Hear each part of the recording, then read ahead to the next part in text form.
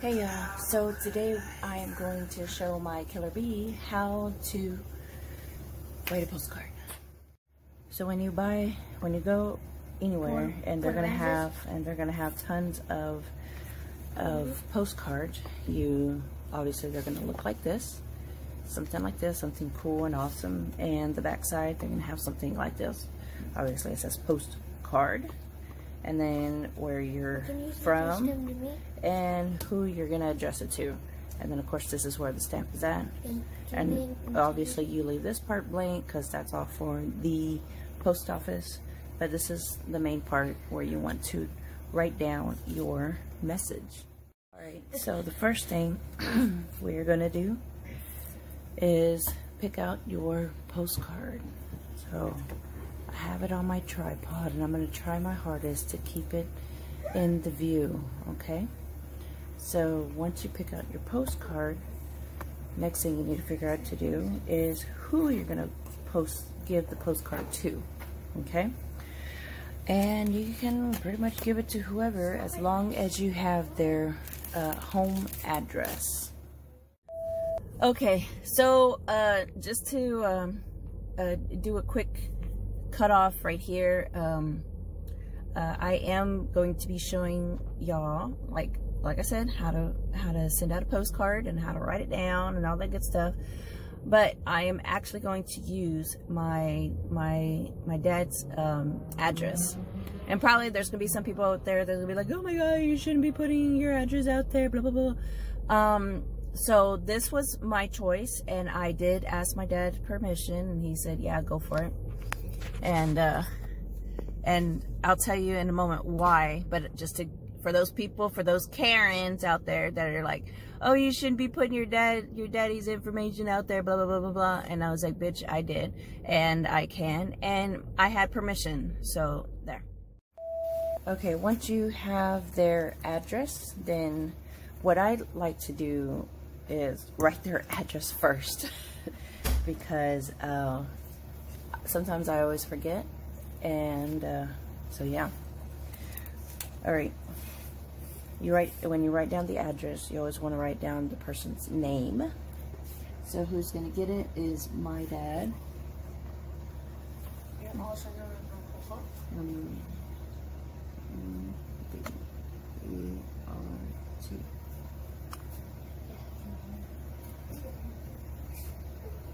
And then my dad's address, they just got into a new home.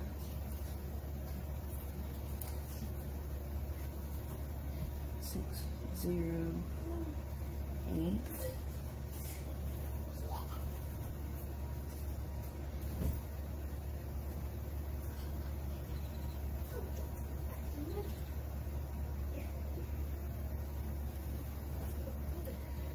And then the next line is the city or town where they live at and the state where the city or town is at.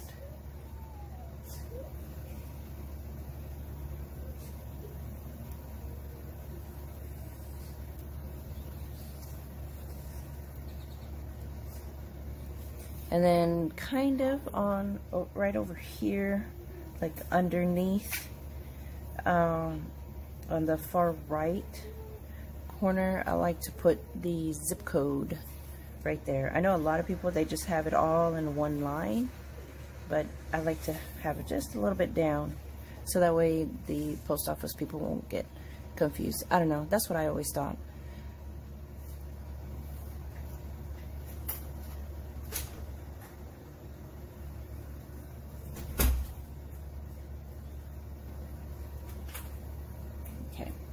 And once you have that part done, then you definitely want to write your little message.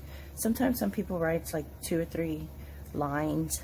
Let's see what my little killer bee wants to write down. Is it on? Yeah, it's on. Hi guys, so we're just gonna be writing stuff. Okay, and like I said, right here, this is where you're gonna write your, a couple of sentences or whatever. Oh, and don't forget, this is my partner. Well, they can't see, so yeah, like right here, they can see your partner. There. So get right there. And then there's his piñata. No, his horse. Pinata, pinata. Right. What's a pinata? Alright, let's just do it. Let's do it. All right.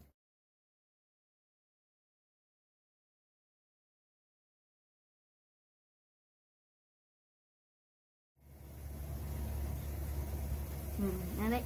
Yeah, you got it right. See, that's pretty cool. And then the last thing you want to do is put a stamp. Pretty much get, as far as what I know, like you can get stamps at HEB, I think at Walmart. Obviously the post office. Oh, I want this one. No, you're probably gonna have to look around. But when you buy stamps, they're gonna be in little booklets. These are the stamp books, and of course there's all different kinds. Like Boogie Boogie and pirate ships. You want the pirate ship? Yeah, I don't want any Boogie Boogies. This Yep, you put it right on that square. The postcard, and then you send it to the post office. Yeah. Isn't that right, Mr. Baldy? And then that's it. Bianca? So let's go to the post office. Oh, hi everyone. My name is Mikey, and yeah, we're doing the postcard, but we're taking a break. And I want you to be part of it. Baldy, I'm a knight. Where does one look at this? I don't know. And yeah, he rides the llama like. Then we're gonna do this 1 hour straight. Miguel, you ain't You got it? So here's my llama. What? No, I'm Yep. seeing And here's all the noodles I have. There's the noodles. Oh, my back. And my train. My train. Isn't that right, Baldy? Yes, yes. And Llama? Yes. Okay, I just found the post office. I knew I seen it the other day, and then we went to go get coffee, and then I couldn't find it. Hello, it was like one more block over, that's why. So anywho, hold on, let me see. Let me turn this bad boy around real quick. So if you're ever in Port Aransas, this is what it looks like in front of the Port Aransas, Texas post office, United States Postal Service area. And of course it has awesome little bays. And just in case if people are like, oh, you're not over there. Yes, motherfucker, I am. So isn't this awesome? Look, that's the post office. That's how a post office looks like.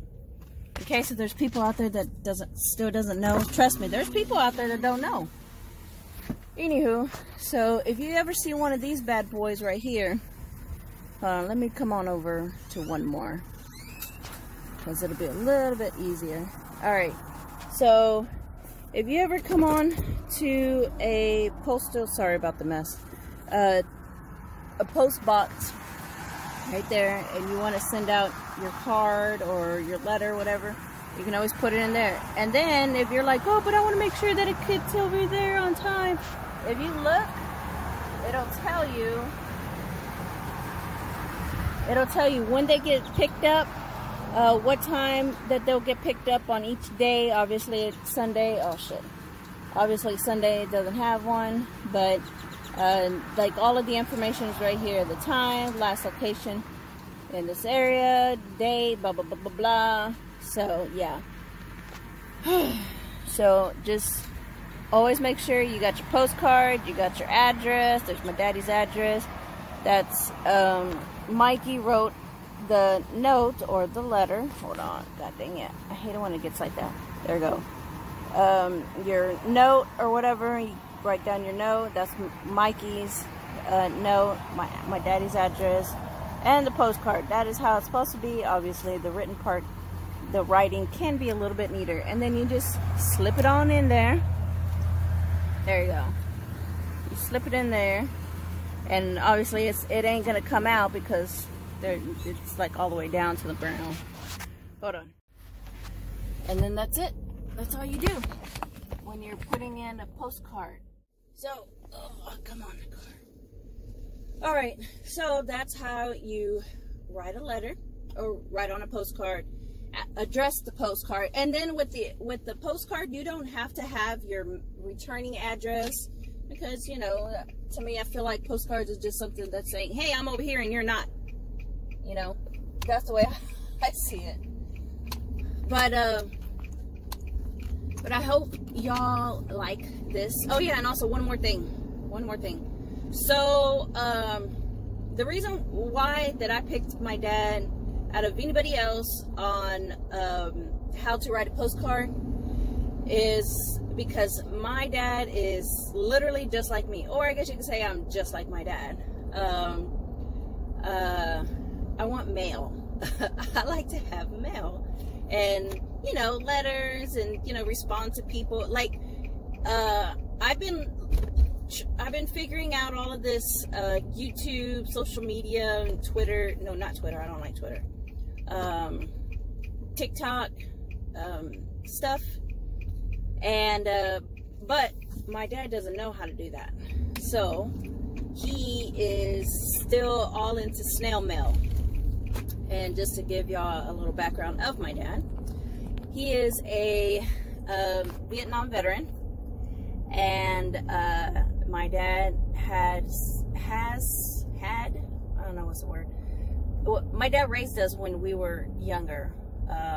My biological mother, which I just say my real mom, she had left us back in 97. Yeah, it was in 97, because that was when I was in 7th grade in Yorktown, Texas. Wildcat. And so anywho,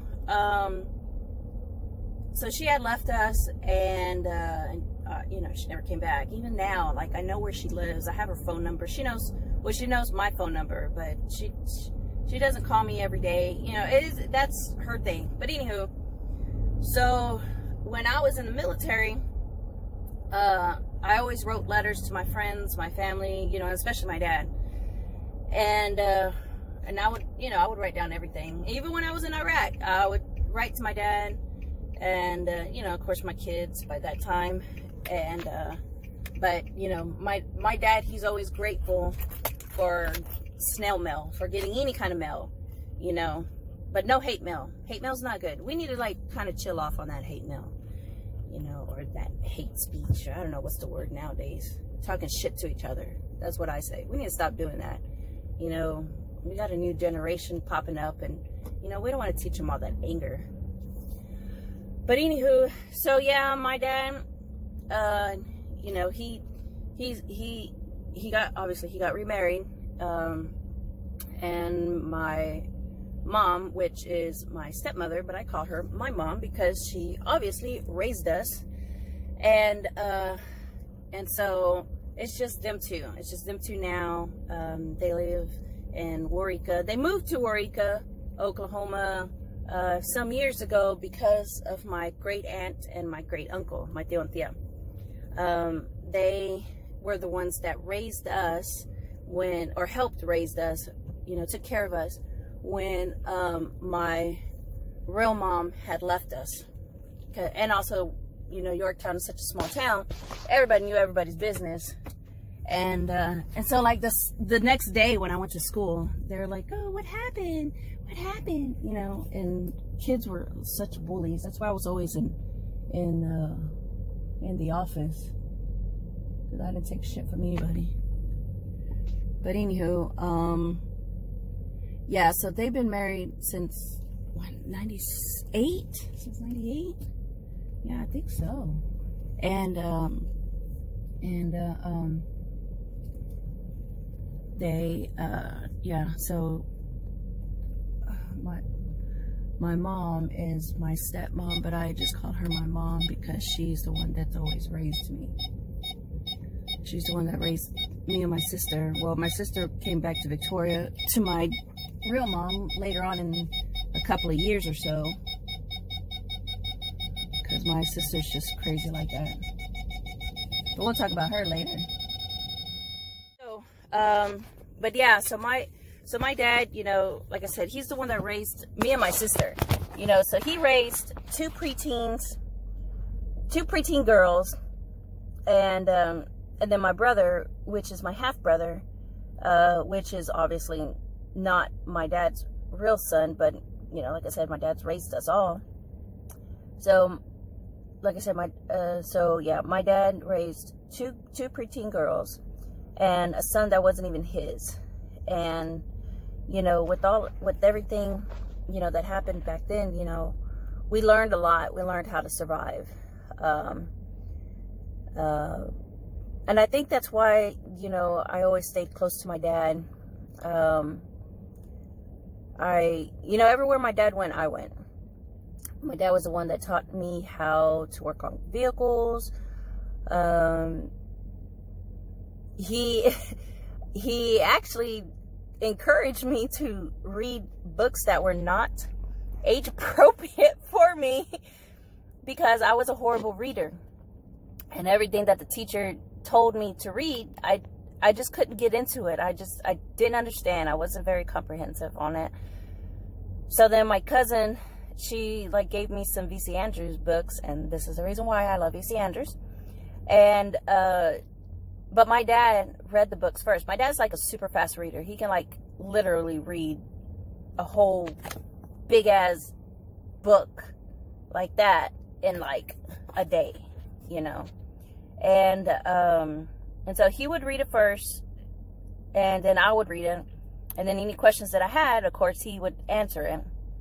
And or if there was any words that I couldn't sound out, you know, he would help me sound it out. And and I remember when I did my first book report, my teacher was like, "What is this?" Oh my gosh, my reading teacher, my 7th grade reading teacher, she was horrible. I'm glad I don't remember her name, but she was fucking crazy. And she was like, "You're not supposed to be reading this. What is wrong with you? Blah, blah, blah, blah, blah." And man, and you know what? I was like so happy that I finished a book by myself, and I was actually able to tell her what happened in the book. And man, she put me down. I was so sad, and I think I had detention, because I always had detention for anything and everything. But I want to say I had detention with her. And then when my dad found out I had detention, because we lived right in front of the schools, and so obviously I wasn't at home. So when he went over there to go pick me up, obviously the teacher was there, and then like she tried to talk to my daddy all crazy too. And my dad's fucking crazy. Like, y'all think I'm crazy? My dad is like super crazy. And he was like, "You don't talk to my daughter like that, and whatever she wants to read, just let her read it. Even if it's not even age appropriate, who cares? As long as she's reading, just let her read it. And I'm reading it first. I know what she's reading. You don't have to tell me what she's reading. You don't have to tell me what it's about. I know what it's about because I just read it."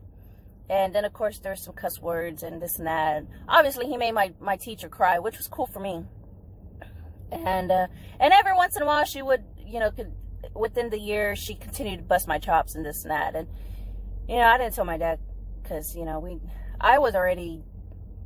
he already had enough problems with me at school as it is, so I didn't want to say anything else. So yeah, that, like I said, I've always been there for my dad, and, you know, and I know my dad always taught us, you know, to do what's right, you know, whatever that you have, help somebody out, you know, just help people out, you know, because you never know, you might need help. And I guess that's why I've always had that in my head, you know, every time my dad needs something, I'm there.